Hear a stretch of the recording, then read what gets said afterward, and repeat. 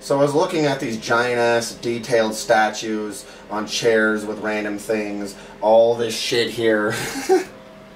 All of this.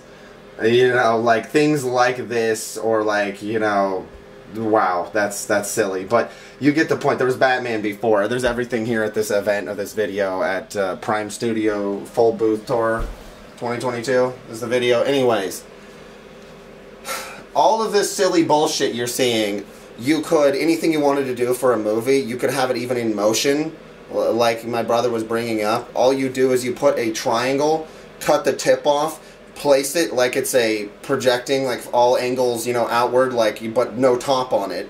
At least I don't think you put a top on it.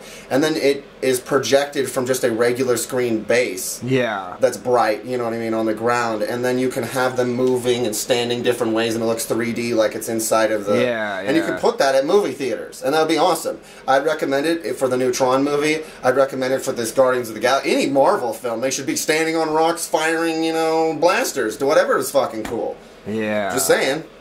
Then it'll feel like it's like you're actually watching a modern 3D movie. Yeah, exactly.